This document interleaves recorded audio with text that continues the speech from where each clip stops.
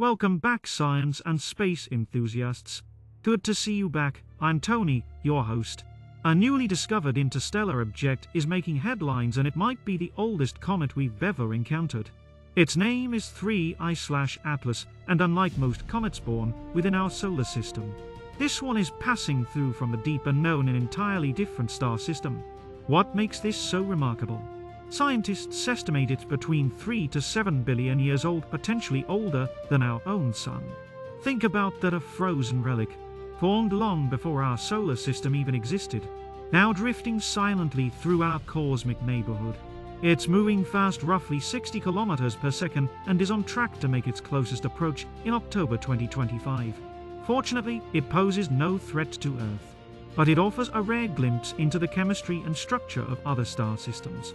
For astronomers, this is more than just a visitor, it's a time capsule.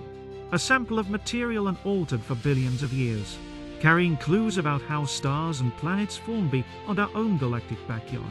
Discoveries like this remind us how little we truly know and how vast and interconnected our universe really is. As always, thanks for watching. Until next time, remember your place in the cosmos.